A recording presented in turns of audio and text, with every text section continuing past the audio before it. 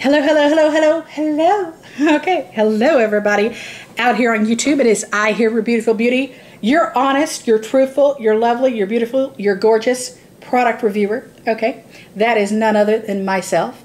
Gonna be talking about that was kind of different, wasn't it? That was kind of funny because you know how these intros to these videos, you always say the same things. Sometimes you try to think, okay, what can I say to spice it up? And then in fact, always the same statements come from your lips. You know what I mean? It's like redundant, repetitive, like, okay. But anyhow, wanted to be a little different. I want to talk about Castile soap today. Castile soap. You know I love Castile soap. I've been hooked on Castile soap and addicted to it forever. I love the Dr. Bronner's Castile soap just like everybody else does. But I also like the Dr. Jacobs brand. And the Dr. Woods brand is okay as well. Dr. Bronner's, Dr. Jacobs, and the Dr. Woods is good stuff. I think the Dr. Jacobs is a little bit more my favorite, if that makes sense. It's like a little bit, yeah, I like it. I really like it. I also like the Vitakos brand as well of the Castile soap. I've used a lot of different brands, and I really do like them all, you know, considering. But anyhow, this is the Sprouts Farmers Market brand. And this is really good stuff. And I tell you what, like Magic Castile soap and Dr. Bronner's kind of kicked it off for me a couple years ago. Started using that about 6 or 7 years ago. And that's kind of when I introduced myself to the, you know, magic of Castile soap, if that makes sense.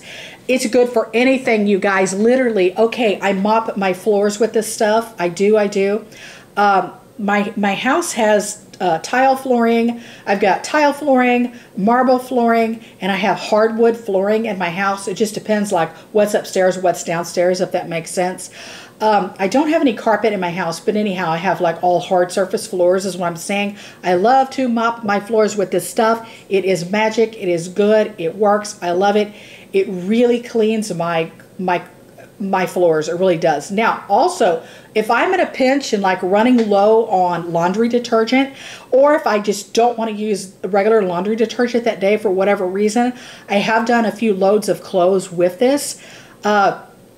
It works really, really good as a laundry detergent. I love it. It works good as a dish liquid. It cleans dishes. If you're going to hand clean dishes, it works well for that. It cleans my countertops. It cleans my table. It cleans my dog's toys. It cleans basically everything. It's really good on makeup and cosmetic brushes. Castile soap cleans your makeup brushes like none other. Like nothing else. You don't have to spend a ton of money on like fancy smancy, you know, brush cleaners and makeup cleaners and things like that. This stuff is the bomb when it comes to that. I love, love, love, love, love it. Also shampoo. I've been using this as a shampoo. This is a really like a good detox type of clarification shampoo. It helps remove that residual buildup off my hair. You know, like styling product buildup, hair oiling, hair serum buildup, mousse, hairspray. I use very little hairspray personally, but I do use mousse and other things like that. It just removes a lot of residual hair buildup, and it removes the residual buildup from like shampoo bars. I love shampoo bars, but after time, you do get that residual buildup on the scalp and roots of your hair. It totally cleanses that away. It lifts it away. It's been really good for that, and I've been using it for a shampoo lately.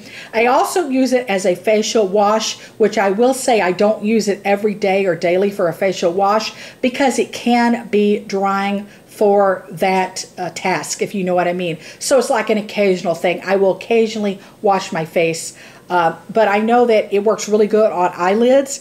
Keep your eyelids closed really tight if you want to scrub your eye makeup off, if you want to scrub your eyeliner or scrub your mascara off. It really gently does that for your eyes. Just make sure you are tightly squinched up. Your eyes are slammed shut because it will burn like the dickens and you don't want to get it in your eyes. So just really squinch your eyes up, hold in there, and just go to town getting that makeup off your eyes. Really good eye makeup remover. It just removes like the extra traces like left behind that other things didn't remove, if that makes sense. It just all around, it's really good as a body wash. I don't use it consistently as a body wash because it can be a little drying on the skin, in all honesty, but it's like an occasional thing. I'll use it like once a week in the shower, and it just gets my skin so clean and just so refreshed, if that makes sense. I really love it. Like I said, there's a multitude of usages. You can shampoo or wash your dog or your cat with this stuff. Use it on your pets, and I